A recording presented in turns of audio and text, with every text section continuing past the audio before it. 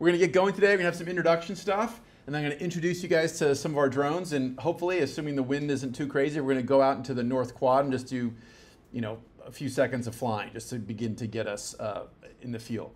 In general, once we get going, we're not going to spend a huge amount of time in this room. So generally speaking, we're going to come in, grab stuff, and then go outside and for the most part, be out and about. If it's windy or if it's raining or something else is weird, of course, we'll be in here as our default. But we definitely won't be in this room every single day, 3 hours a day, all that kind of stuff, just so people know. I will go over safety. I'll refresh us on our safety stuff once I go through this intro stuff today. But I assume everybody here should know, but just in case you don't, bathrooms and water fountains, everything down the corridor to the left, vending machines and all that good stuff. Okay. Also, you guys always interrupt me. So if I'm saying something too fast or something isn't clear, just, hey, Dr. A, what was that? I didn't get that. It's all good. Cool? So today's lecture isn't so much for you guys to memorize anything. This is more just conceptually to orient us to what we've been doing with drones here. And I will say that I'm super stoked. You guys, give yourselves a hand. That was sort of a wimpy hand. Give me that big hand. Yes. Yes. Yes. Awesome. So, we started this. When did I put this class? I created this class about a decade ago, and it was the first of its kind. Definitely here on campus, but in a lot of the country actually when we first started teaching these tools. And especially in the early days, people would confuse us with today still, with an engineering, they think we're an engineering lab or something when we go do projects with people or something like an aeronautical firm kind of thing. And that's not us. To be super clear, drones are cool, drones are neat, but I don't really care that much about drones. What I really care about, and I suspect what most of you really care about, even though they're a fun technology and all that kind of stuff, what most of us care about is the power that this stuff can give us, the data that it can give us, the insights that it can help us understand about the natural world, the efficiency with which we can collect a lot of data to answer really pressing societal or environmental questions much cheaply, faster, affordably, safely, all that kind of stuff than historically. That's why we care about it. So we're completely technologically agnostic. So even though I have some slides later on in this lecture, I'll start by showing you guys all of the things that are around you in the lab right now are some of our flotsam, some of the stuff that and jetsam, some of the stuff that we've sort of found over the years, and other cases, things that we used to use for this class and other student projects that we've now abandoned. So for example, the fixed wing over that desk right there, that guy, we built that, our students built that, one of my earlier classes built that, to go to one of our service learning classes in the South Pacific, to the Cook Islands. And so that thing is designed to be pulled apart and fit into a suitcase, so we can check it on the plane, go fly, and then get there and assemble it and fly. With that thing, we could fly up to 14 miles away from where we're holding the controller. Not allowed, at least especially back then, was not allowed in the US. Even though the technology is developed in the US and is super, super simple, and remote control airplane enthusiasts have been doing this for a long time, the new rules, which we will talk about, the new rules from the FAA said we have to stay what's known as a line of sight. So we have to be able to see it, which is, I mean, it varies, but we're talking basically about a mile or so is generally speaking the farthest away you can get. And that was not driven by technology concerns, that was driven by safety concerns and making sure that people weren't doing something silly. Anyway, so we built that and just had a simple, in the belly of that thing, the data collection device is just a simple point and shoot camera, basically, right? So something you just get off eBay or Amazon or whatever. That worked really, really well for mapping coral reefs and the stuff we were doing. But when we build something like that, we have to build it, and then we go out to Cam Park, which you guys will become intimately familiar with this semester. We go out there, and then we'd crash it, and like, oh, God, then we'd like kind of fix it, and then we'd like do it again, and then we'd crash it, right? And so that's how we were the first several years. We made everything ourselves. we've left that time for the most part. The technology has gotten so good. The off-the-shelf stuff has gotten so cheap and so good. I mean, if you want to do that, that's still great. The thing up there, this guy is a type of a drone that is a sort of open design that you can add things to and tweak things to. And so you can still do that. But for the most part, for our concerns, our environmental assessment concerns, we're mostly talking about taking a visual picture of something, taking a thermal picture of something, something fairly straightforward. Or in the case of some of our oil and pollution monitoring, sniffing the air, so flying something over, sniffing the air. Right before the pandemic, we were going to build a snot bot, which is essentially a drone with a sponge on the bottom, and fly it through some of the snot of the humpback whale mothers as they were breaching with our project in Maui. That got derailed from the pandemic, but that kind of stuff, occasionally we do that, but mostly we're just taking pictures.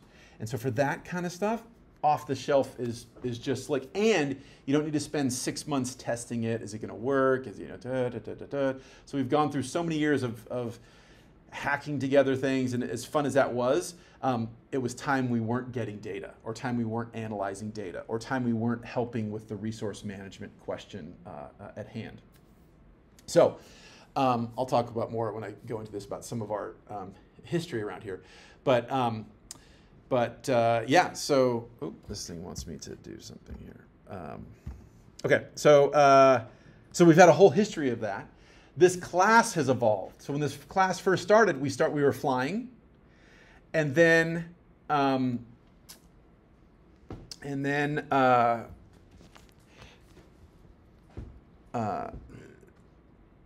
it got super popular, and people were being stupid, unsafe. And so there was I think it was a TGI Fridays, something like, I think it was TGI Fridays back east. I think it was either New Jersey or New York. And it was getting near Valentine's Day. And so it was sort of a big cavernous, kind of like downtown, big urban, warehousey kind of restaurant space. And so it was getting near, I think it was Valentine's Day. I guess it could have been St. Patrick's Day for a Blarney. So anyway, this business owner thought it'd be great to put one of the Phantoms, which you'll become intimately familiar with, the classic drone-looking drone, inside his restaurant, indoors, and fly it around, and point it straight down, and go up to couples and call it the kiss cam. And so go, hey, kiss her, or kiss him. And then they had a big television screen where they showed sports, and they're like, well, put that up on the screen. And so they'd fly it around inside the restaurant, right?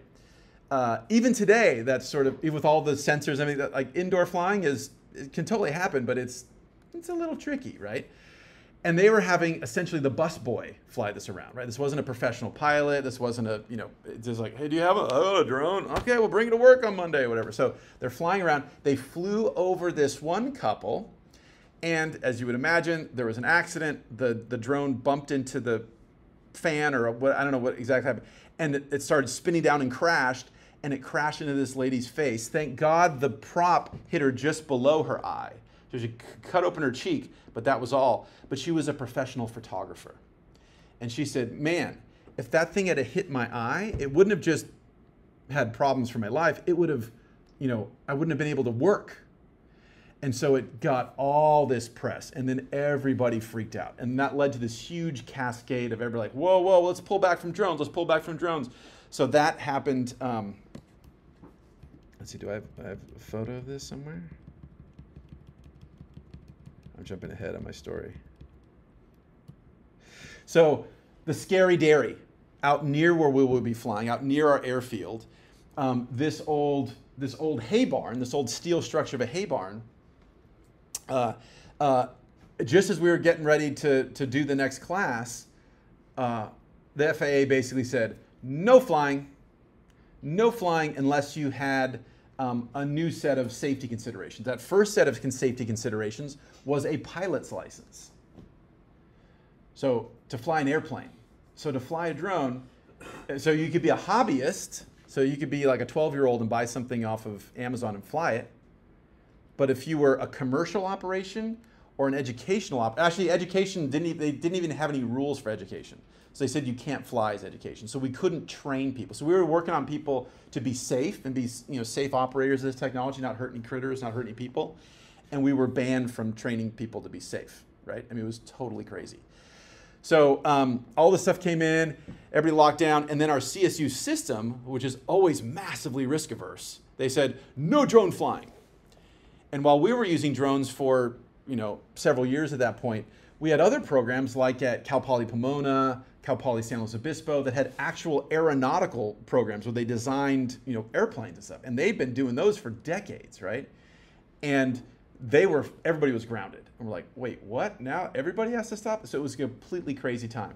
So that next class, I got called the president's office. So Sean, like, we know what you do, and so you know the rules, right? You can't fly outside. And I was like, can we fly outside a little bit? No, you can't fly. I'm like, but we have a class coming. How do I teach these students how to fly? Like, well, so you just have to deal with it. So we started at that point flying in this room with little teeny toy hobbyist controls, little things, which it sounds crazy, but the basic controls are the same as the ones you guys will use. So initially, it's a good practice to kind of start doing that.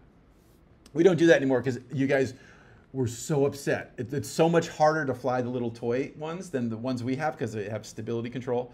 That everybody's like, why did you make us do that for 2 weeks? That was stupid because these guys are so much better. So we started here, then we would go over to Grand Salon and then fly in a larger indoor space. And then we started going out here and flying out at the Scary Dairy, which was great. And we might have to use that parts of this year because we'll talk about something about the new FAA rule coming in. But in any event, so this is basically flying outside, right? So this is, if you guys haven't been out there, this is like a 3-story tall iron structure, right? But almost all of the metal is off of it. So it's just essentially a skeleton. So technically speaking, it's inside. But you have the sun in your eyes, the wind's blowing, so it's an ideal place to be. So that year, we had to do all our flying inside. And oh man, everybody was so trying to get us in trouble. I'm like, inside, inside, inside. So our unique campus has really helped us do this training of you all, learn how to use this stuff. And so it's really evolved with our campus really for the last 10, 15 years or so. Okay, let's get back to talking about what we're going to talk about. And so, okay, so I first put this lecture together several years ago when we were starting up, but we still are at a pretty unique point in our time when it comes to things like these remotely piloted systems, these flying robots and swimming robots and stuff. And it's really pretty cool. So the stuff you see around you, those 3D printers back there, there's a laser etcher over there, and all these things are great. Now we don't use those to build drones from the ground up, although you could, right?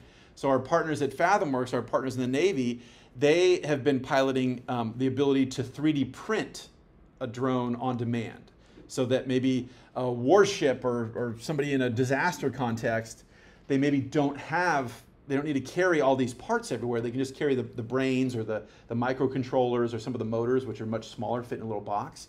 And then let's say there's a big hurricane and they need to go see if people are hurt. They could 3D print the bodies of these drones and then slap the computer parts in and go.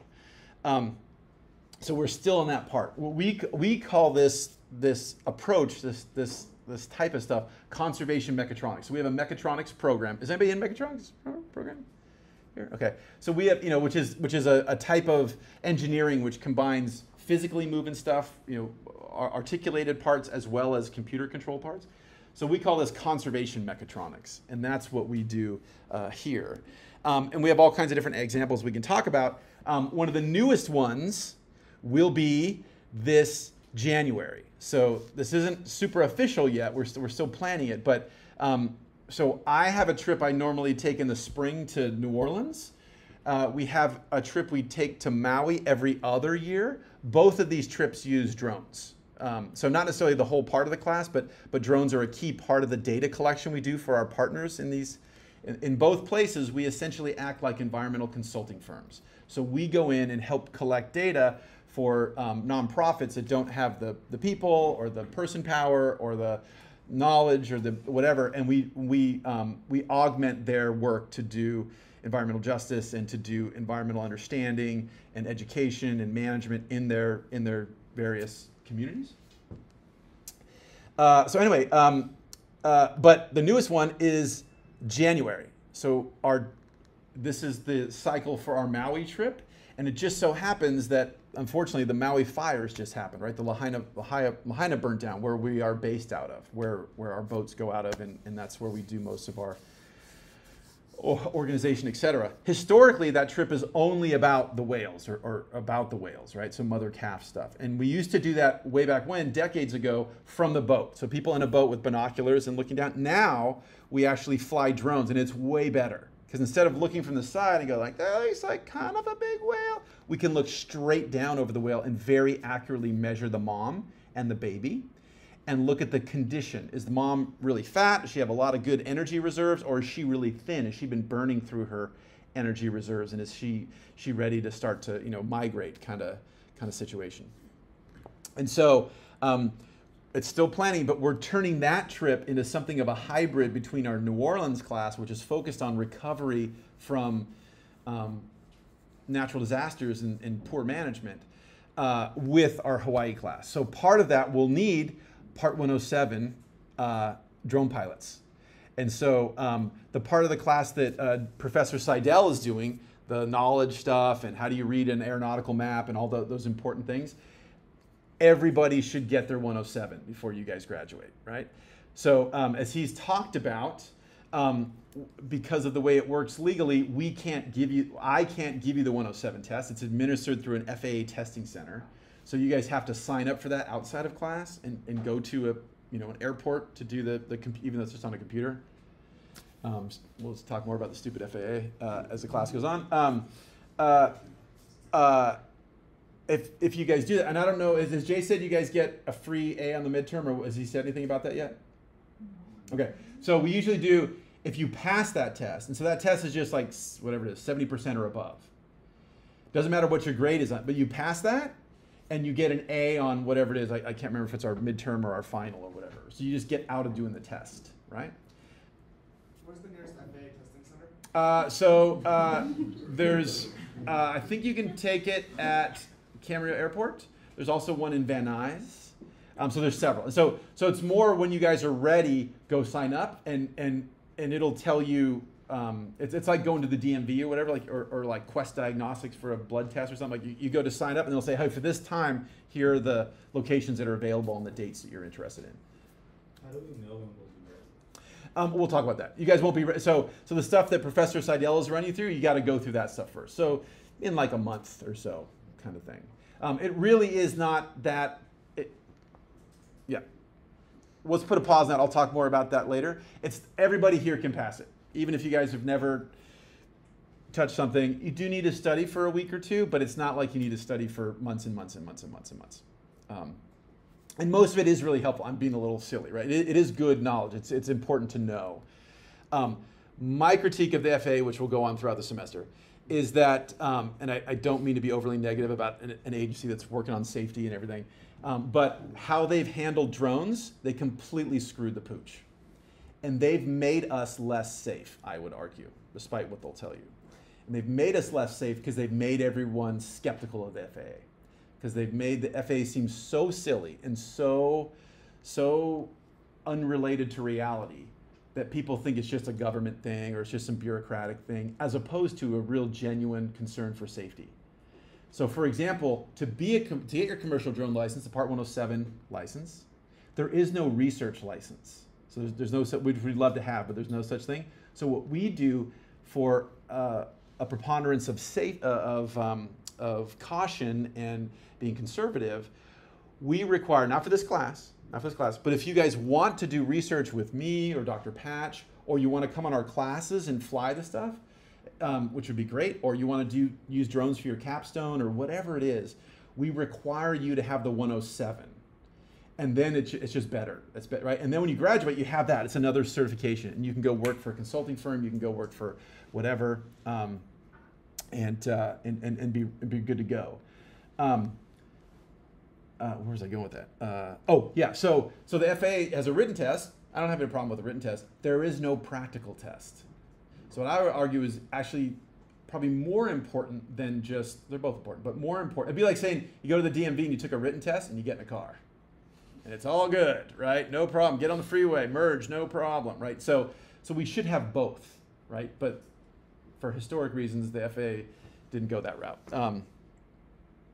So anyway, but our January class, we're gonna need drone pilots. So we're gonna go to Maui and we're gonna both work on, at least this is the plan, it's not official yet, so it's not, but what we're working towards is to raise some money to be able to take more students, because our plan was, that class is normally fairly small, to take more students than we normally take, and we'll work in teams. So some folks will be out doing the whale stuff. When the other teams aren't there, they'll be on land doing disaster recovery and mapping of natural systems and helping with the recovery. So it's a super unique thing, right? It's will never happen again, right? Hopefully. Although this has happened several times in New Orleans and other places, but a really unique opportunity. So I hope all of you guys consider coming with us to that class. Again, details to come. The trip is between New Year's and the start of the semester. So you get units for it, but the actual experience is not when we have classes going on. We need drone pilots for that. Our drone pilot crew was decimated by COVID.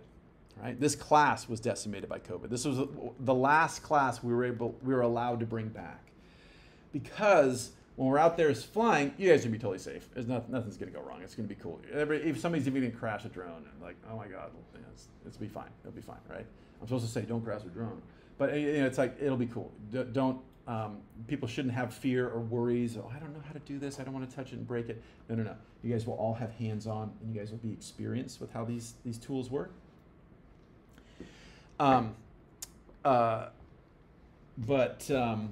There's sometimes is some worry. What was I going to say about that? Something I was going to say that I just skipped out. What was I talking about? This is the last class you got. Oh yeah, right. So before, the students that knew a lot would work with the students that didn't have much experience. And we had this wonderful project. And so we have many projects. So we'd have 10, 15 Part 107 certified pilots at any one time in our lab here, both to help out with classes, but also to help out with research. Because the COVID protocol said, in addition to having to wear masks, we had to stay more than 5 feet away, 6 feet away from someone. The FAA specifically says that when we're training people, I have to be within 5 to 6 feet in case, this is not going to happen to you, in case you started flying into a freeway or going into an eagle's nest or something. Theoretically, I or Zach or whoever's maybe helping us out that day could grab the controls and be safe. And so the pandemic made us unable to offer the class. And so we just lost that. And then when we weren't doing that, then people weren't doing that. And then when we weren't doing the class, people weren't getting the 107s. And so it sort of made this feedback loop. So we're rebuilding our drone core. And so our program, because we do so many different things, Dr. Patch is mapping the beach. In New Orleans, we're mapping vegetation. And in Hawaii, we're doing whales. You have a really unique opportunity this year and or next year to get a bunch of experience flying on different projects. Most folks, so my son was just working on his application to do this research at this marine station in Australia where he is. And he was writing his qualifications, and he says, yeah, I've flown, because in the pandemic, he became one of our drone pilots. He was in my bubble, so it was legal for me to stand next to him. And so we had a bunch of projects monitoring oil spills and things like that, and beaches. And so he became our drone pilot for the pandemic. So he was submitting his application, and he said, I have 4,500 flight hours. And this guy was like, I think you have a typo. Like, how do you have 4,500? He's like, yeah, no, I got 4. It's like, that's 187 days of continual flying. He's like, yeah, I know, I've been doing a lot of flying because these guys don't have any drone pilots. So, so you guys probably won't get 4,500, but our program is a unique place to be able to get a lot of airtime doing research, right? And so that's a great thing on your resume if you choose to do that. Before I go on here, I'll also say,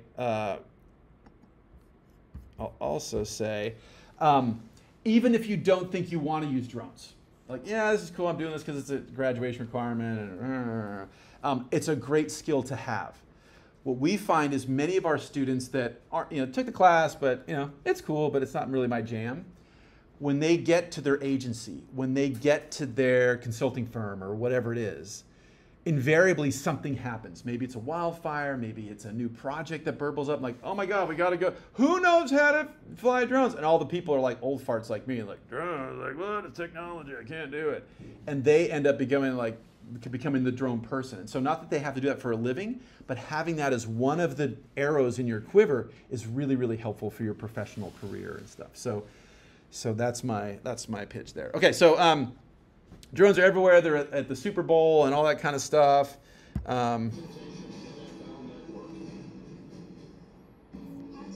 So like this kind of stuff, right? So one of our graduates used to run this program for Intel.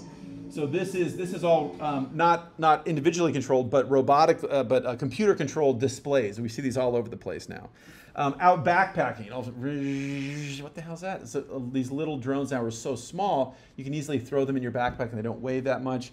And we might be familiar with them because they seem annoying when we're trying to look at the beautiful vistas or whatever, and that happens. But they're also really, really powerful, looking for lost hikers and things of that nature. I won't play this, but suffice it to say, we've all, especially in the last few months, we've all seen how drones have really come to be one of the defining aspects of, and before we used to talk about this in terms of Syrian war and Iraq stuff and whatever, now it's front lines on the Ukrainian war every day. And we'll eventually talk about our surveys, our polls. One of the questions we put in our polls, we usually have a fake question or a fake answer at one of the options. That's not to intentionally deceive people. That's just to measure our error. And for a long time, what we use is I made up something that didn't happen. I said a drone, attacked the Kremlin, crashed in the Kremlin, and that was one of the measures of if people were just like randomly ticking the survey and not paying attention. But now it's happened, and so all these things that we seem to imagine, what if they are happening, right? So they're one of the main tools that people are both using in terms of intelligence gathering in the Ukrainian war and just outright physically attacking other groups. One of the main reasons that Russia uses so many drones in the war right now is because we, the US and the Western powers, have cracked down on Iran. So the last several decades, we've really cracked down on importing things and stuff. So Iran it couldn't make missiles like it wanted to. So it started built its own industry making essentially suicide drones. And they got really good at it. And that's why Russia is buying all these drones from Iran. So this sounds like a very macho war type story. I'm not trying to make it like that. But the point is, this technology is so portable, is so cheap, is so relatively easy to configure. That's why they've burbled up, right? So most of the production in Ukraine, initially it was all buying DJI products and stuff like that and order them off Amazon and send them over there. Now they have, I forget the last quote, 67 something different startup businesses inside Ukraine where the Ukrainians are building their own drones for the various needs in terms of trying to defend their country. But it all just speaks to the portability, the adaptability, and the usefulness of this technology. Okay, so we call this class remotely piloted systems because we have underwater systems as well as flying systems. For the first couple years, I tried to teach both the piloting our underwater drones and our flying drones. It just got a little much. So this class, we're going to focus on aerial robotics, but at least we'll touch on our underwater units. They're much simpler, right? There's a lot more constraints because they're all tethered, so that means they're connected to us, but they're really useful for a whole lot of things. But that's why it's remotely piloted systems. It was ostensibly, especially early on when they were cracking down on us and they were saying, you can't fly drones. We're like, oh no, this is not about drones, it's about remotely piloted systems. So that's why we have that name. Okay. Yeah, so I'll just say a robot is a machine that can carry out complex tasks automatically with little intervention. And so these things that we're flying, these things that you will fly, all classify as a robot. We're going to start out with you physically pushing this dial to make it do action A, and then pushing the other stick to make it do action B. But and so we'll learn that. So you guys will all be able to safely know how to launch a drone, fly it around, take some pictures, bring it back. We need to do that if there's some weirdness, if there's some problem or some emergency you need to take control. But the vast majority of time that we're using these for data collections, we're in autopilot mode, right? We're in a programming mode. We've programmed a path, and it's going to fly and take its pictures, and we're just sort of waiting for it to come back. So that completely qualifies as the term of a robot. And so I might sometimes say flying robots and whatever, and that's what we're talking about. A lot of terminology here. A lot of terminology. Very common is UAV, unmanned aerial vehicle, was the original term. And so you'll see, and because everything just is still on there, all the legal stuff, everything says unmanned aerial vehicle. Most of us have taken to trying to change that and to take some of the sexist language away, but UAV is just so ubiquitous, we're not going to change that. So the general convention is to now talk about unpiloted, even though you are a pilot. So even though we talk about unpiloted aerial vehicles, you might be on the ground as the pilot, but that's the term of art. And so UAV is and this is very similar to GIS, the language around GIS, those of you guys that have had it. So UAV is the actual thing, is the device that's moving air and going up and down and taking pictures and stuff. Unmanned aerial system is that device plus your controller and any of the software and the sort of the system itself that makes the thing work. So you'll see UAV and UAS used very, very all over the place. Stores, legal terms, all that kind of stuff. The other one that you'll see that's very, very common is sometimes especially for the kind of stuff we do, sometimes you'll see SUAS, which is small, which stands for Small Unmanned Aerial Systems. And that's all the stuff we're talking about these could be used interchangeably. You can call it a UAV, you can call it UAS, SUAS, whatever. The types of stuff, and we have all these things here. So the stuff on the back are things for you guys. We have other ones that are ordered, but there's this huge this huge supply chain thing. It's been ordered for a while. We're still trying to get some more in. So we need more, and there should hopefully soon be a lot more for us. But in any event, those are ours. Those are student things, or the things you guys can use and we'll be using throughout the semester. There are other devices, some that are essentially identical to those, but maybe with just more sophisticated cameras. Others that are different types of systems. So did Zach show you like the EB and stuff last week? So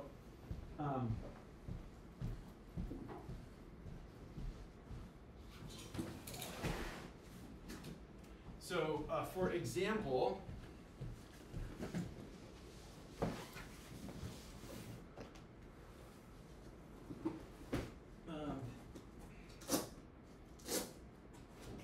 this is the main body part. The wings are in there, but a wing clips on, the sensor package goes in here.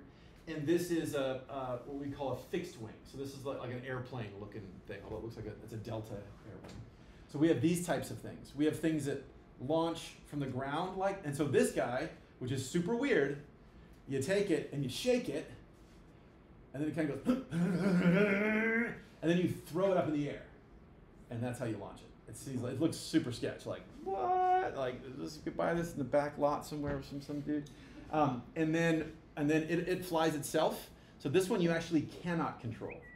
So the only control we have with this type of device is if there's a problem, we say, come back home. And so we can make it stop what it's doing and fly back to us, but we can't make it swerve to the right or to the left, that type of thing. And then if we're really, really, really about to get in trouble, like flying to an airplane, the other option is just kill it. So there's a kill switch where it'll just stop and it'll just fall out of the sky and drop to the ground.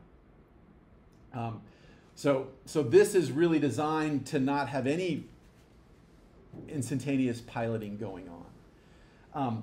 We have others, and so this guy, like I said, I throw him up like this, and if you look, he has sort of a tougher belly. When he's done, he comes flying around, and he spirals down, and then he crashes on. He not crashes. It was called stalling. So the guy flies like this, gets really, really low to the ground, ideally over grass, and then slows ways down, the last little bit, it pulls up, and then it kind of, it flaps on its belly, and that's how it's designed to land. Others, we have other types of devices are called a vertical takeoff and landing. So same kind of idea, but this guy's going to start with its butt on the ground, and it's going to start like a helicopter, and then once it gets up a little bit, it flops on its side and then starts flying like an airplane. The basic type, the two broad types of things that we have are this type of device, which is called a fixed wing, so think of an airplane, and then a multi-rotor, which is what you guys will be 99% of the time you guys will be using. So there are ones with 3 sets of propellers. There are ones that have 4 sets of propellers. There's ones like that over there that has 6 or 8, but they're all either multi-rotor or fixed wing. So when I say rotor wing, or I should change this to multi-rotor, is a more common term now. This is a fixed wing. Vertical takeoff and landing, like I mentioned. Underwater, we have some other terms, and I just mentioned those because they sound very similar, and so they can be confusing. Unpiloted surface vehicle is a new category of things. It didn't exist 10 years ago, so this term is relatively new. These are for essentially autonomous sailboats and that kind of stuff that float on the surface, or autonomous surface vehicle. ROV is what all of our underwater robots are, and so that's a remotely operated vehicle. It's tethered, so that's a thing going around cruising, either taking samples or pictures or whatever with a tether. And then we have the same kind of thing that is not tethered, and that's an AUV. So we have UAVs and AUVs. It gets kind of tricky here sometimes, and then the term that nobody seems to use, but people were pushing for a while, UUV, but you get the idea, right? There's a lot of V's and a lot of A's and a lot of U's sort of being thrown around in the terminology here. Multi-rotor, all that kind of stuff. Another one that I will say a lot, and Jay and Professor Seidel will say a lot, is FAA. So just to be clear, that's the Federal Aviation Administration, and that's the entity that both certifies aircraft as well as the entity that manages airspace, which is really important for us, and then also the entity that does safety inspections and things of that nature for things related to airspace or vehicles. And because of the FAA, all those things in the back are classified as aircraft. And so because of the FAA, DJI, this Chinese drone maker, is the largest manufacturer of aircraft on the planet, because those guys are classified as aircraft according to the US government, which is kind of crazy, but that's how they work. And an aircraft is anything that's up in the air, any flying thing that can change its own course. So the Chinese balloon that floated over the US, that's not technically an aircraft. Or a weather balloon is not an aircraft. Or someone that jumped out of an airplane with a parachute, that's not an aircraft. But all these other things, according to the definition of aircraft, that's why these drones qualify as an airplane, essentially the same thing as an airplane. Okay, so this is the beast. This is the beast that really, this didn't start it all, but this is the thing that really popularized it all. And so when we say drone, this is what most people have in their head.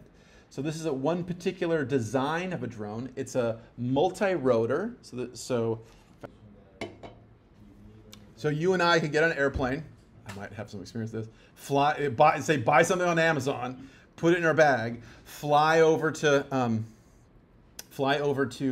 Australia, get out, turn on our thing, get the satellite linked and all that kind of jazz, and then just go. It's some random place, go fly, no problem.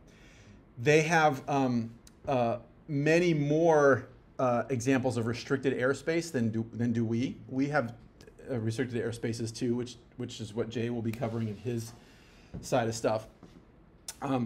But you can just go fly.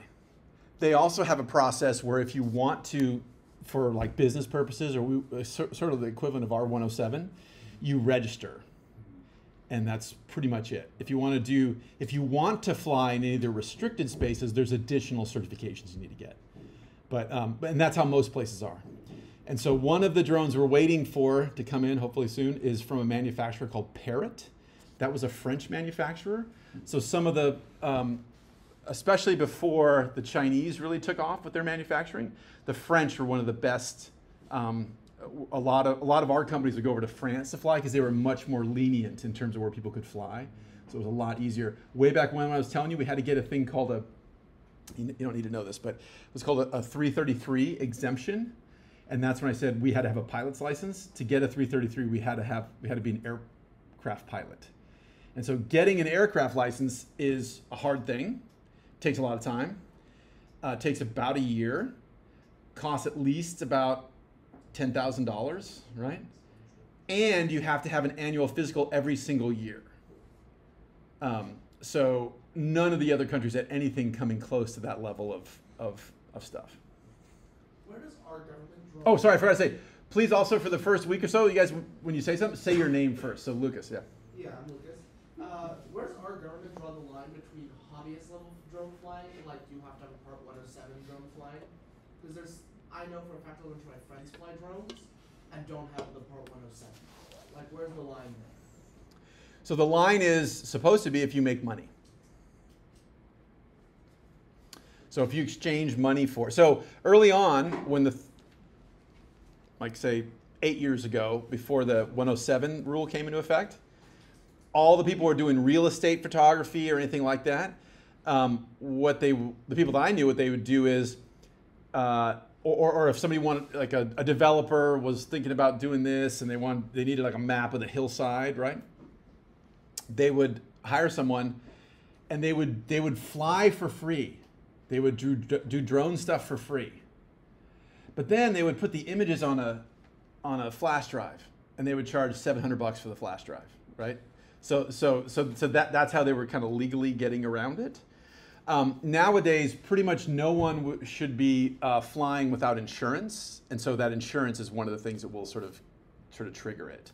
But in general, if you guys, so there is no research requirement.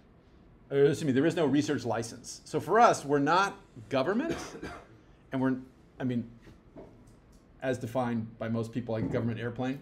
But we're also not commercial, so we're kind of this weird. But we're clearly not hobbyists, right? When I'm telling you to go to this beach at this time to fly this thing to get this picture, so there is no category for research. So that's why we have the 107 requirement, because there's nothing else to require. But for most of you guys, if you trigger getting money, that's going to be the difference. The other thing is there's a size requirement. So also hobbyists are considered to only be flying small. So the kind of things back here. So if we got something, any bigger than that guy, than this guy right here,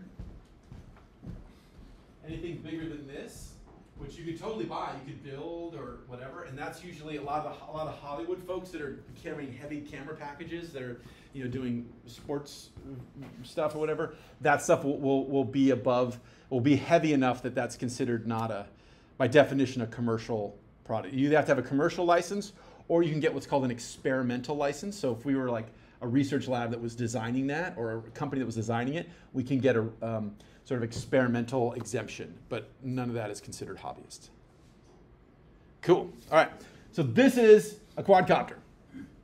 So this is what started everything. This really, really revolutionized stuff. The control architecture was awesome. The design was fantastic, very simple to use, etc.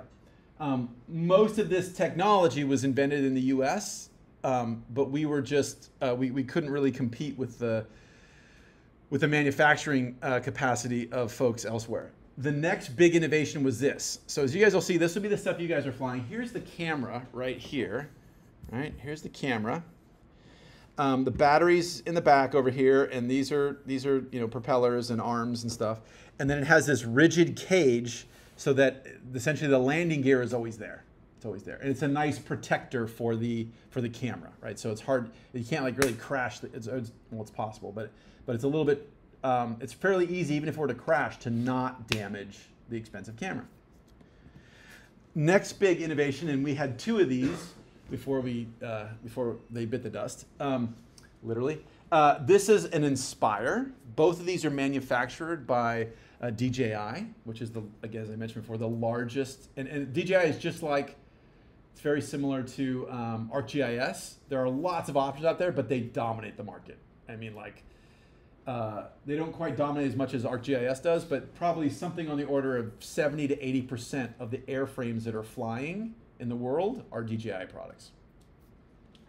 And so this was, this guy's was a different design. And when this guy would launch, these arms are down, and then once it goes up, it kind of bat wings up the arms out of the way, and then we have a camera. So this was one of the reasons why our original preferred staffing situation was 4 students for a research team. We don't really need that anymore. The idea was we have one person who's the pilot, who's directing the craft, a separate student on the camera. So somebody else that's just collecting the data. And then we always have an emergency spotter. So that person is not doing anything, not focused down, looking down, and he or she is just looking around, making sure there's no birds flying in or whatever. And then we would, oftentimes, it still happens, but especially back in the day, you put up a drone and everybody's like, what's that? And they all want to talk to you. And when we're trying to be safe and focus on flying, it's hard to talk to people. So that 4th person is a floater that's not safety or whatever, but is just in charge of anybody that wants to walk up. They walk up to them and say, hey, any questions? And they answer all the questions as opposed to distracting the people.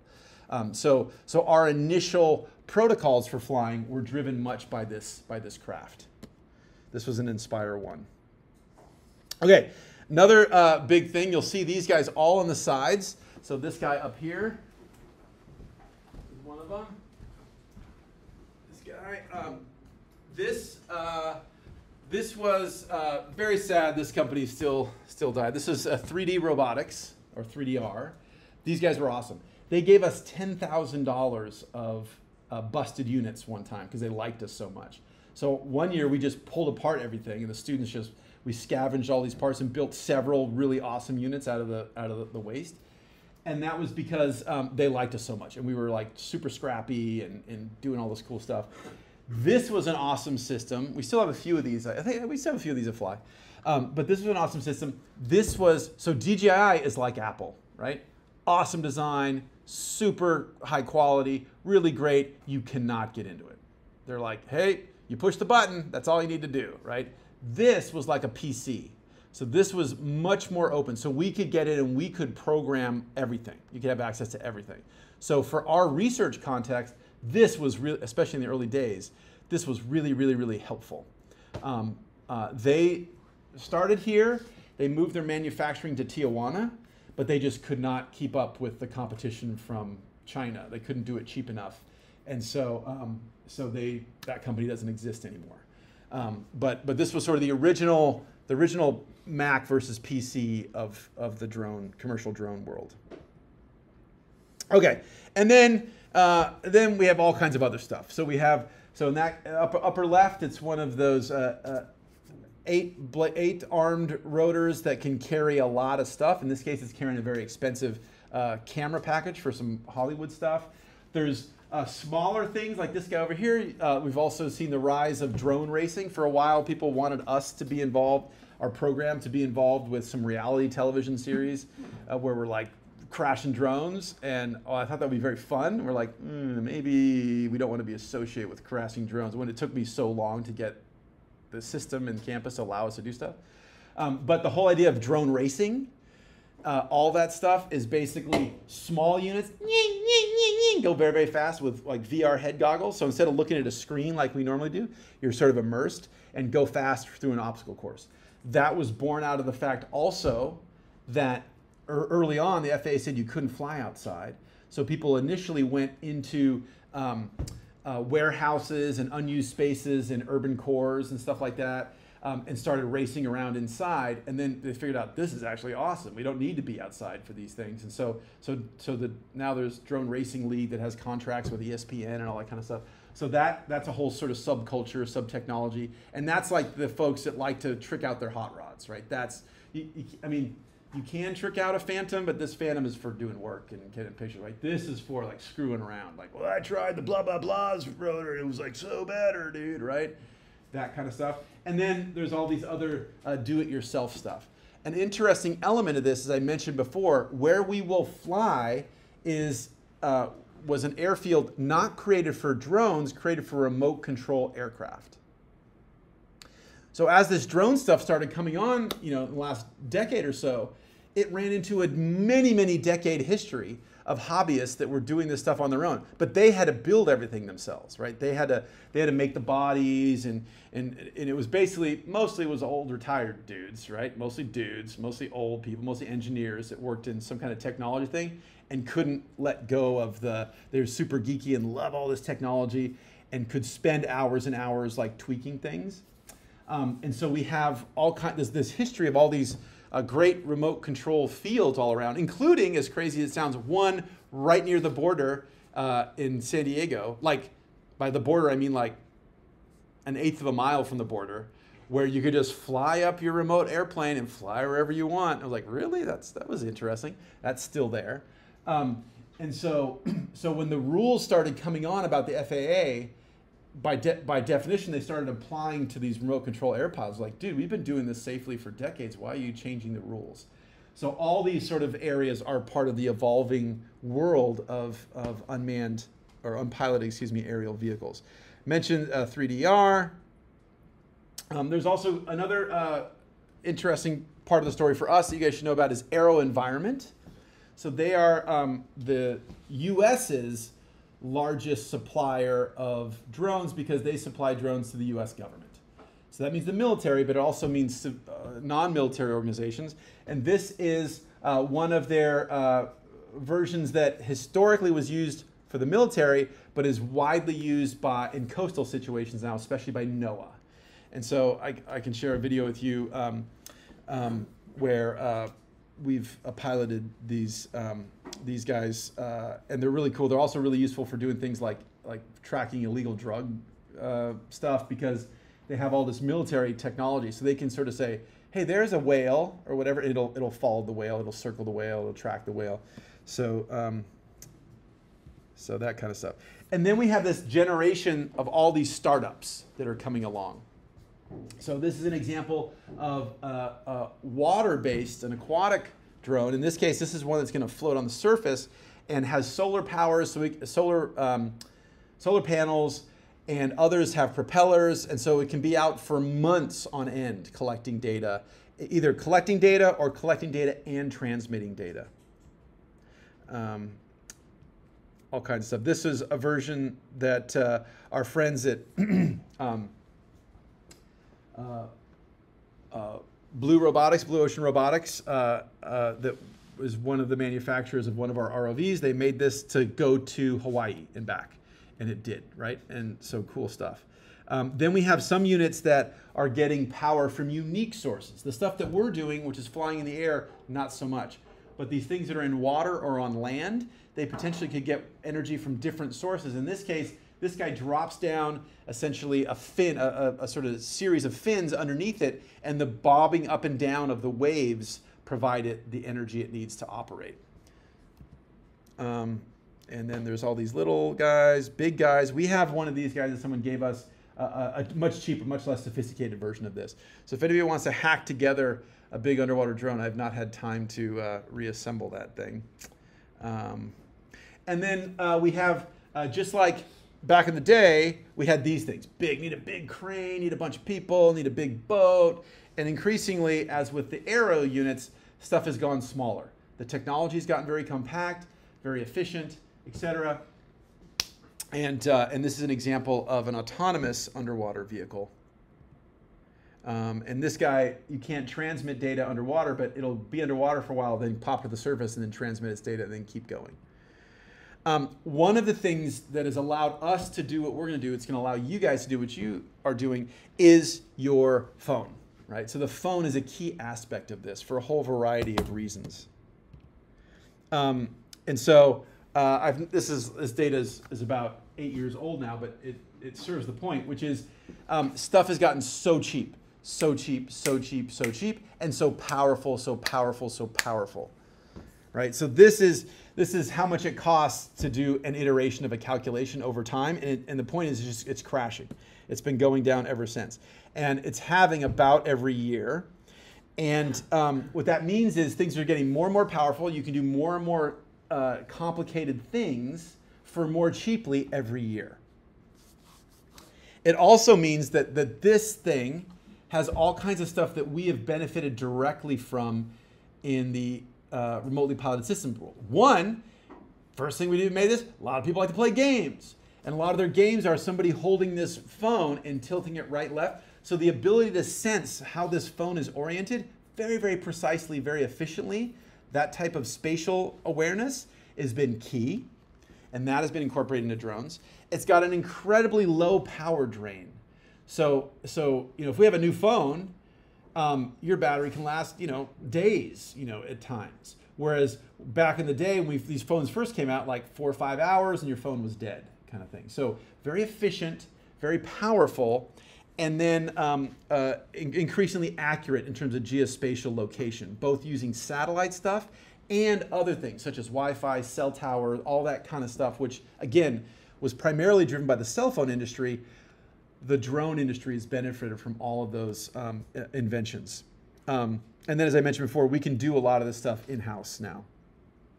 So this is Campus, and Campus is really, we're amazingly lucky. One, we're interdisciplinary.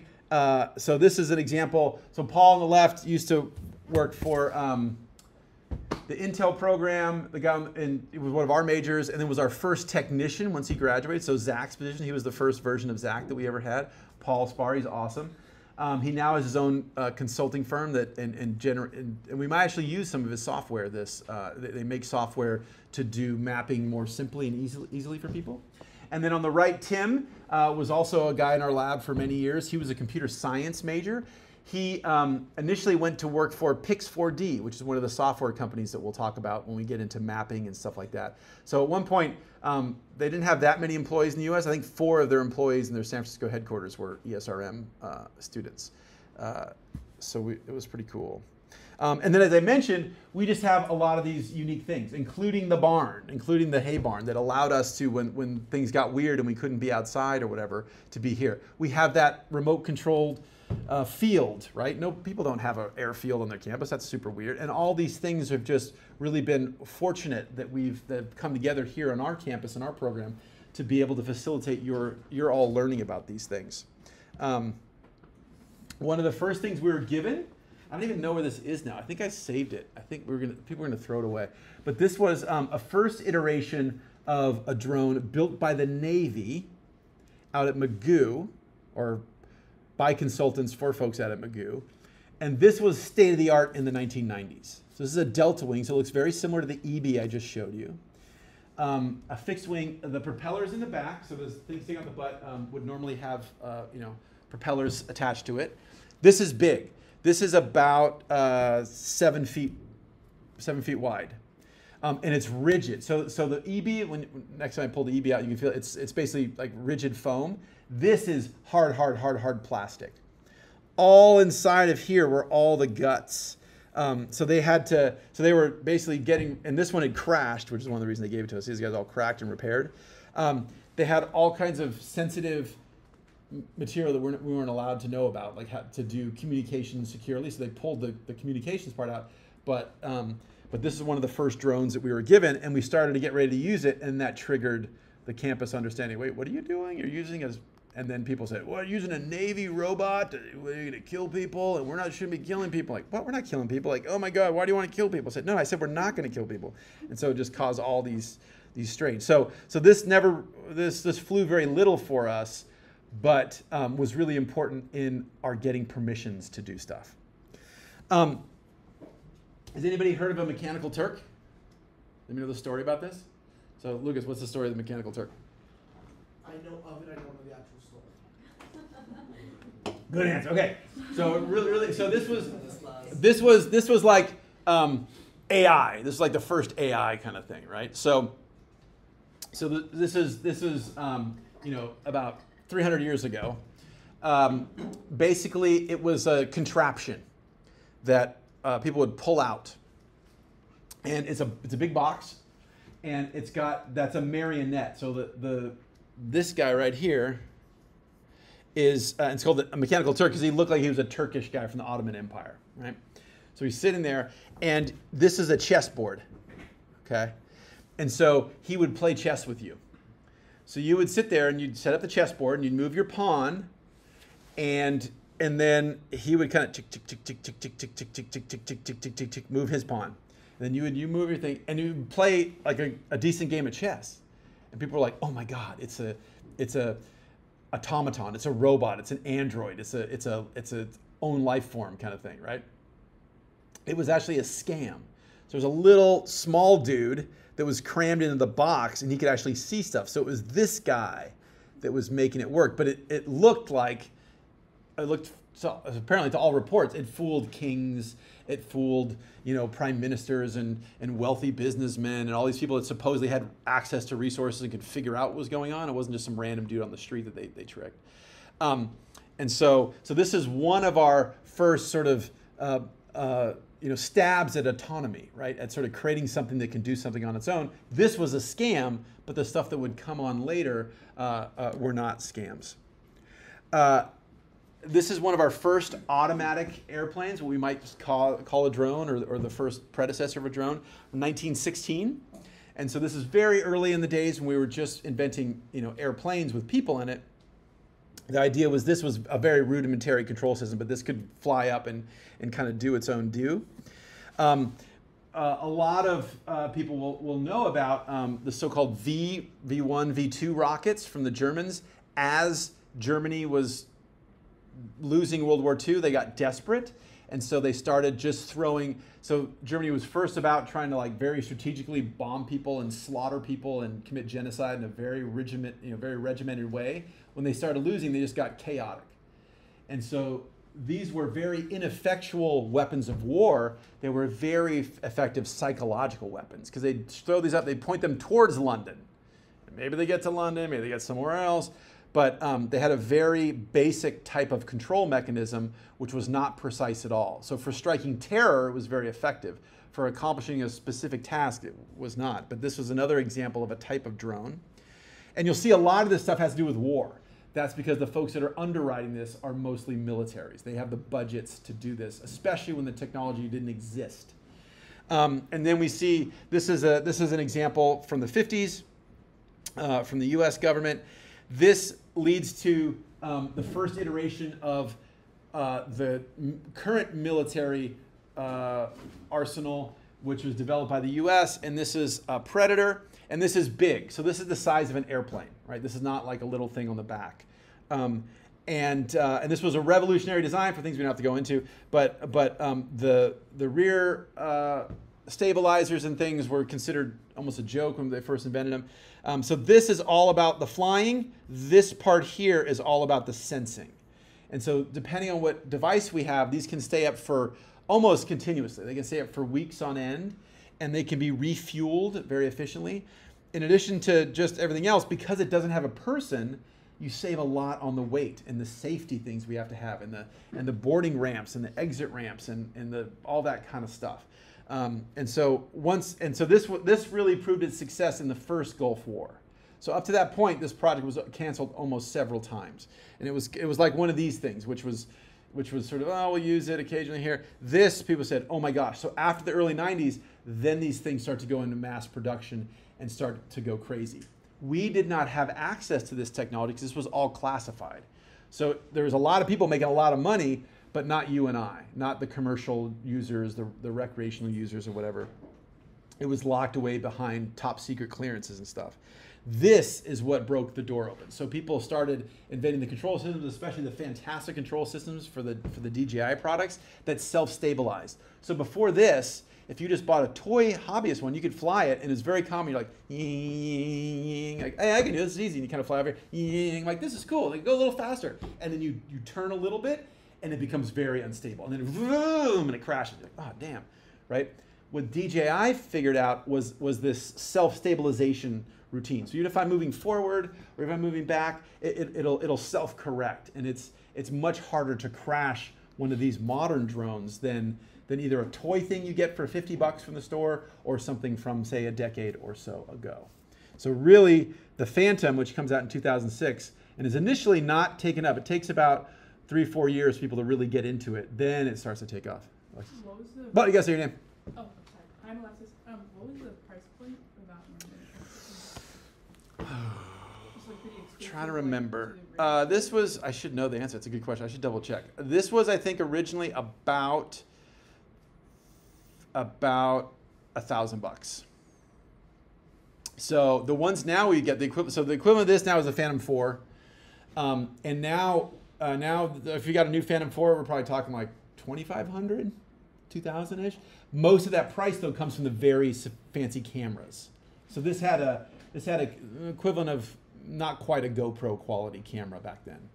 So all this part is these guys manufacture and everything is like pretty cheap. These things historically they bought from other manufacturers. And indeed, if you get something that's anything other than just a simple camera, mostly those are being supplied by other FLIR next to us here makes a lot of the thermal imaging devices, for example. But yeah, it was something like that. And then 3DR came out, was the first really big open source thing that you could tweak.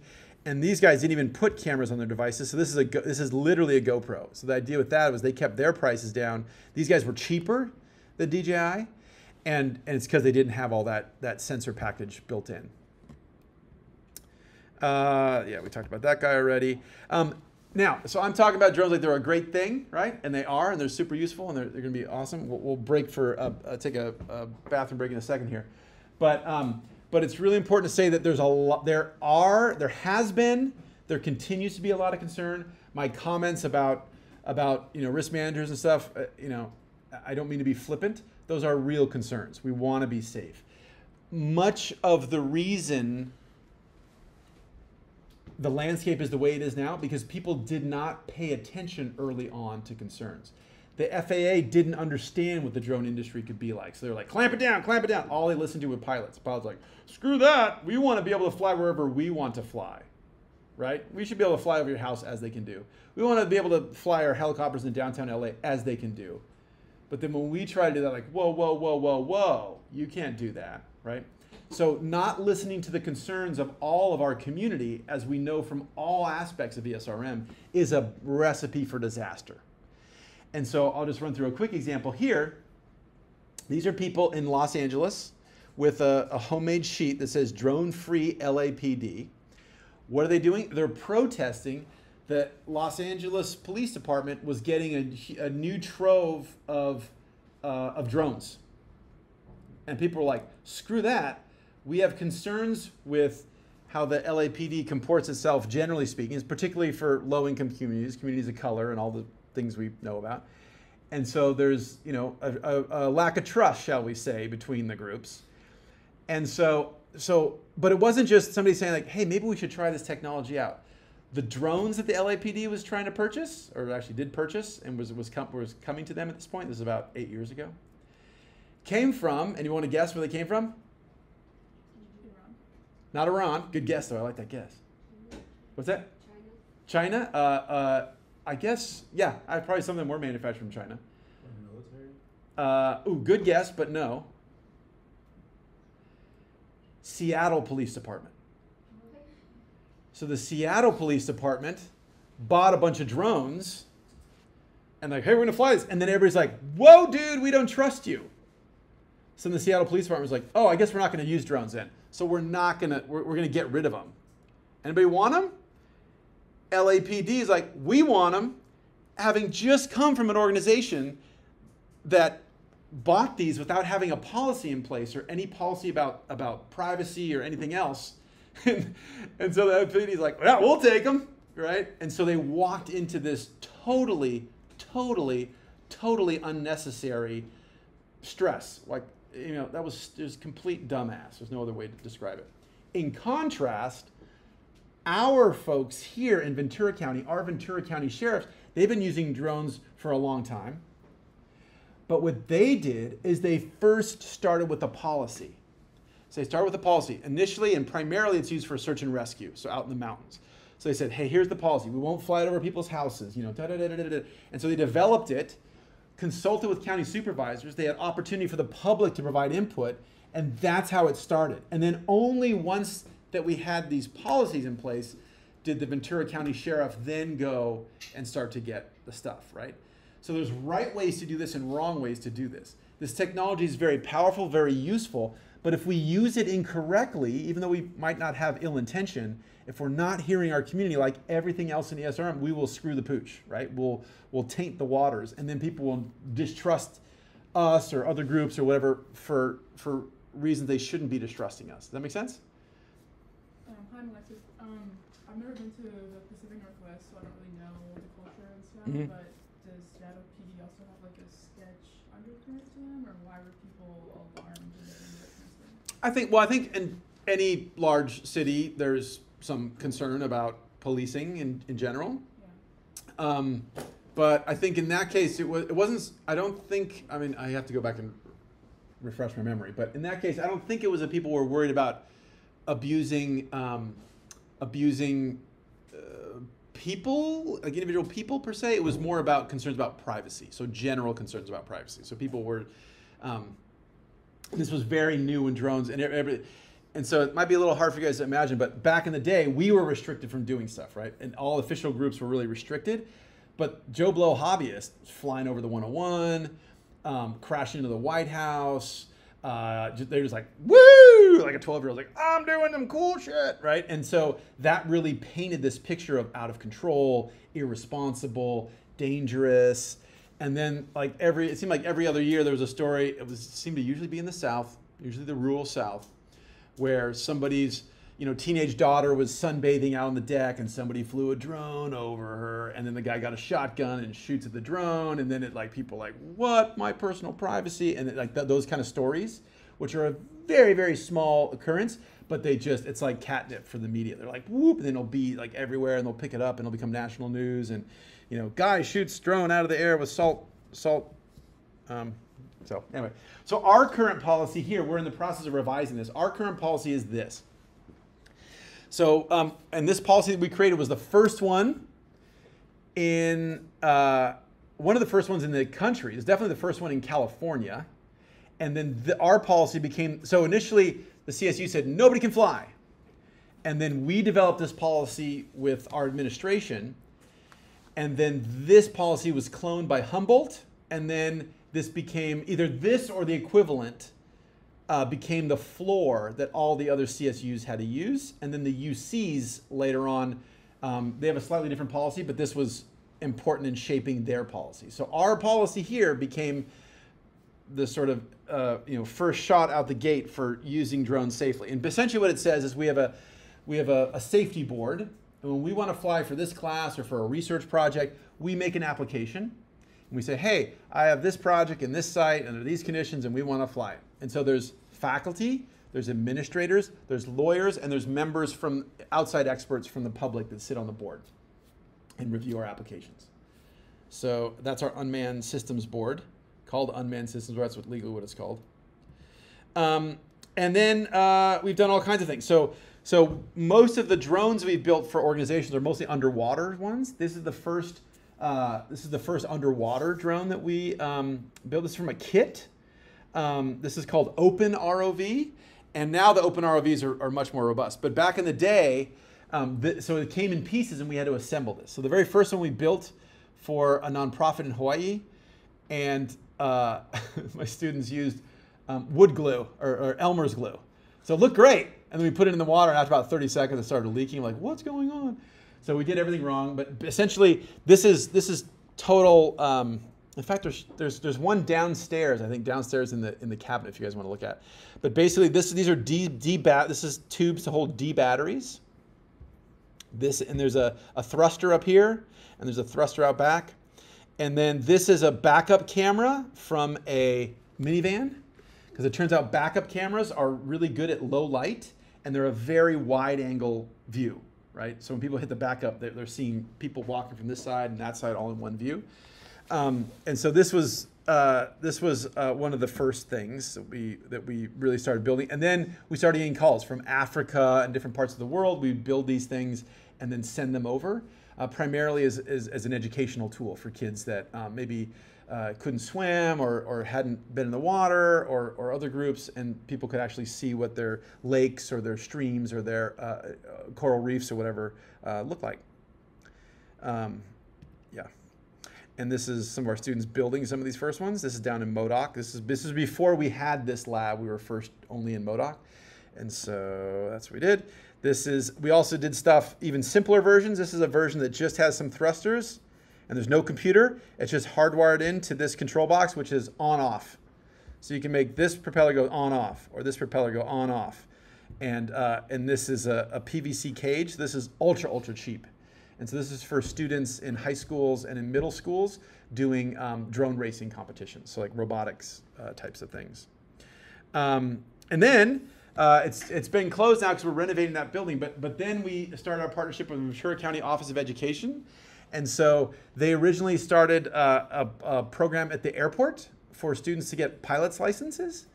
And so that was going on. And then when drones started coming on, they're like, hey, maybe we can show kids how to do this. And so then they moved that operation here to campus. I was in the first 2 semesters in that class. There you go. Yeah. See, so how was it? Super cool. Super cool. And so did you end up getting your pilot's license or just drone, or what did you end up getting? I did it before the FAA was, Okay. did the Part 107. I ended Okay. up getting my Part 107, but it was a super fun class. Were you here on campus? Next week. Okay, perfect. Yeah. Awesome. Look at that. A product. That's awesome. I love it. I love it. So this space has been closed just because we're renovating that building now. But you'll see like this red thing is the thing in the back over there and stuff. So the parts have mostly been assembled up here, although some of the stuff is too big and it's in storage at the moment. But yeah, another great example of the stuff we're doing. And we were bursting at the seams, and everybody was stepping on each other until we moved up here. And so this space has really been great for us. So we're meeting in here right now. Right? Obviously, this is our classroom. My coastal class meets in here, but for the most part, this is our space to work on drones, Gesundheit. So if you guys, and you do not have to do this for class, right? Or class, you guys just show up, learn how to fly. If that's all you want to do, that's cool. But if this is of interest to you and you guys want to start getting into stuff, we have all kinds of projects that we need, and this is our space to work on them for the most part. Yeah, so this is, I was mentioning, for like early on, we had to fly indoors. This is in Grand Salons. This is us teaching the class in Grand Salon, and then we've done all kinds of other things since then. And then just a few examples of the kind of stuff that we can use, and then we'll break. Which is so this is the first rendering of a map of one of our bases in the Cook Islands, mapping all these reefs, doing a lot of it. We've done a lot of education. This is a tour from a group in these guys are from Norway or something. We're very poor, right? So in one sense, that sucks because we're poor, but it's forced us to be, like you can use different words. I like the word scrappy, right? Scrappy. So we do a lot with a little bit. So this is one of our first flying helmets that was a welding helmet that we just took out the glass and put a phone in there. And pretty much everything we do, we're constantly adjusting or we're doing something wrong. We're figuring out how to change it. So for our field labs or field times, we usually have to bring a bunch of crap out because we're crashing something or we're figuring something out. And I'll tell you a story about that in a second. But you know what we get at the end of it, and what you guys we'll start to show you guys how to do this. When we get towards the second half of the semester, you guys will start making, or at least one. We'll see how fast we go. So we've normally reserved this for the part 2 of this class. But I'm trying to pull that into this part. So we'll be doing some 3D mapping. So this is all from still pictures. This is all from 2-dimensional photos. And we've created, and the basic idea here is we take a bunch of overlapping photos. Everybody stick your finger out in front of your face and close one of your eyeballs and look at your finger. And then close the other eyeball and open the other eyeball, and your finger jumps a little bit, right? So essentially, we just do that a lot with a lot of math. So we take all these photos that are a bit overlapping. So it's not one photo, move a mile, take a photo, but it's one photo with a certain percentage of overlap, and there's different optimization routines. And then take picture. And then because our drones know where they are in space, we also grab the GPS location. It says this photo is the first one, this next one is here, this next one is here, this next one is here, like that. And those two pieces of information, we take those photos and we figure out how they stitch together. And this is all autonomous. You don't figure this out. The computer program stitches them all together. And it figures out, how can that possibly be? Well, that couldn't possibly be unless it was at a right angle. And so it'll then create a topology, create a three-dimensional surface of what the thing that was being taken pictures of was like. And then the last step is we take those photos and we re-stretch them over that frame. And that's how you get this three-dimensional model. And then from that, we can measure rates of cliff falling down. We can measure how tall the trees are. We can do all kinds of stuff. And this technology is awesome. So if grandma has a photo from her wedding, a funeral, a quinceañera from the 1950s, if the person stood like this and took a picture this way, and then turned a little bit and took another picture, and then turned a little bit and took a picture, and I found pictures like this from my work at Stanford, where these guys took 360 photos, right before we had 360 photos, like one north, one.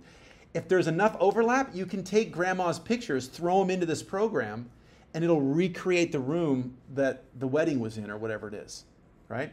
So it won't know if each pixel is a mile wide or a millimeter wide, but that doesn't matter, right? And so this photo stitching software, or what we call structure from motion technology, is incredibly useful and powerful. So we'll get exposed to this. We won't do a huge amount of this. We'll get exposed to this. You guys will all do a project where we're going to map probably Camp Park, so you guys will get exposed to this stuff. Yeah. Would that work? Got to say your name, Lucas. Lucas, again. Would that work even if all the photos are from different sources of camera? Like Sure. if we took a bunch of them Sure. from different cameras from Sure. different angles and there's Sure. overlap? Sure. It works best when they're really, really precisely overlapped and when you have GPS. But yes, the only issue is it'll take longer to do. It'll take longer to do.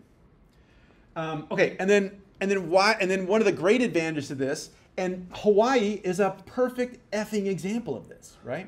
If I do assemble people that we're going to go monitor what the degraded water quality is doing to the whales, oh my God, that would take forever. I got to call people, get permission. We have marine mammal permits. We have the endangered species permits. We have the protected area, the sanctuary permits to be in Hawaii. We have the technology to fly stuff. And so when we're poised, not that I want to have a disaster happen this semester or whatever, but as these things happen, the Woolsey fire, oh my God, now the hillsides are melting down. We need somebody to go out and map this. We get called. Hey, can you guys come map this? In the case of the Refugio oil spill, which happened at the start of summer, we brought everybody to school and we were getting ready to start our annual beach monitoring. If you guys haven't helped us with our annual beach monitoring, then next summer you should totally come and work with us on our project. Finals had just wrapped up. I sent everybody home for a 2-week vacation, and then we were going to start our beach monitoring, like 10 days from then. All of a sudden, I'm taking my son to his Boy Scout meeting, and as I'm driving there, I get a phone call from a reporter saying, "Hey, what's up with the oil spill?" I was like, "Oil spill? Like, what are you talking? Can you talk about the oil spill?" Because I used to work on oil spills when I was an undergrad, and so I kept working on oil spills. I said, "Sure, there's an oil spill?" It's like, "Yeah." It's like, "Can I come talk to you, interview for the whatever the hell it was, evening news?" And I was like, "Wait, right now?" She goes, "Yeah." And I said, "Okay." And so it's like, I said, "But I'm going to be at this church parking lot, like this random spot." Like, "That's fine, I'll come to you." I'm like, "Okay." And so, like, she rolled it up, I'm like Googling, like, oil spill happened right here, right? And so then we're like, oh my God, our beaches that we've been monitoring, our beach. In fact, Refugio was the epicenter of where the spill happened. And so we're like, damn. So talk to her. I'm like, oh yes, well, we're working on that, and yes, we have it really under control, and we're not sure about this and that. And I told her all truthful stuff, and then she's like, okay, thanks. I'm like, hang. And then she left. I'm like, oh, and I called her. Oh my God, everybody has to come in right now. And half the people were gone. The other half people like, well, we haven't been trained yet. I'm like, who cares about training? Come to school real quick. And so one of the first things we did was grab our robots and got on a boat that was run by the Santa Barbara Channel Keeper, and we went out with them. Well, actually, first thing we went up the next morning. So within 12 hours of hearing about it, we were out in the field, and we had our drones, and we were going to start to map the distribution on the beach. That didn't happen because we have what you guys will all learn about, a temporary flight restriction, TFR, meaning you can't fly drones. And we'll talk a lot about that because there's a lot of BS that's gone around this whole idea. But anyway, they shut down the airspace, which makes total sense because they had emergency planes and that kind of stuff. But we're like, dude, we're ready to go. And like, yeah, you can't. Turns out there's a bunch of people that normally do the monitoring were actually away at a conference on the East Coast. So we would have been the first ones there, but that's fine. So then we just went to our site and started monitoring our sandy beach as the oil was about to come ashore. So it was like we could smell it, we could see it start to come ashore. They kick everybody out of the beaches, but then because we have those vests on, which you guys are gonna wear, and we looked all official, and we were official, they're like, oh, I guess you guys can stay. So everybody so we got to monitor some of the beaches before the oil actually hit. And then after that first day passed, then people started figuring out what was going on and how big the spill was and everything. And so then we got on a boat with the Santa Barbara channel keepers and we went up north and we went to where the spill was and people were saying, oh, there's no oil on the ground, or there's no oil being deposited subtidally. And we're like, that's awesome, but let's just double check and make sure that's right. So those drones, these guys that we were originally building for educational nonprofits were the tool that we threw in the water and we're taking video. And that's the video that went out to like media and things of that nature and stuff. So our very nature where we're trying to get you all trained in this class. So and we have plenty of time. We're not rushing here. I want you guys to all be safe. I want you to know how to use these tools. We never know when they're going to be used. But because we're prepared, we can respond very quickly. Maybe it's Lahaina, like we're going to do this January. Maybe it's New Orleans after storms. Maybe it's our own town after a wildfire. These are really powerful technologies, and we want to make sure you guys are at least familiar with them by the end of the class. And this is just an example of our work in Lahaina. This was the first year we did. This is the second year we used drones instead of doing it from. This is all based on boats. But instead of using primarily human observations from an angle, we're using drones. So what you can do with this is you can, I mean, she's all breaching and everything there, but so I can pause it. Well, that was a bad pause. Anyway, I can pause this, and what we'll do is we'll take video with the boat in the picture so we know how high what the elevation of the craft is, right? We're looking straight down, camera pointed directly straight down. And then we can measure how big Mom is, or the boat, or if we're out in the middle of the desert, and we can measure how big the car is, or whatever the known distance is.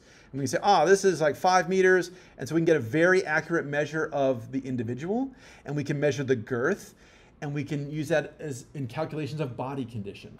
And so we're figuring out where Mom is in Mom and baby are in space. And then we can figure out we can document their behaviors. Are they doing happy stuff? Are they doing nursing stuff? You know, what's going on? But then we can also look at their physiological condition, all without disturbing them.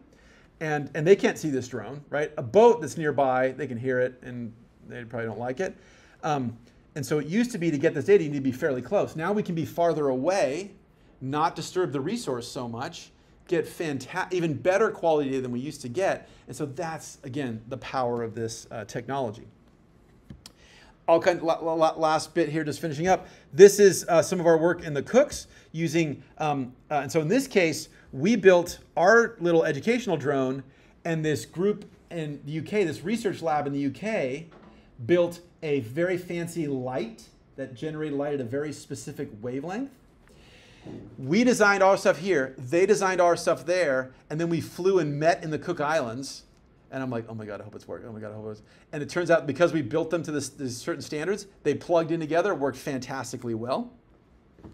And we were able to take photos of these coral, and in this case, this is Tridacna, giant clams. And we were using a certain wavelength of light that was being emitted. So the pigments were being excited at a certain wavelength. And then we had a filter in front of our camera.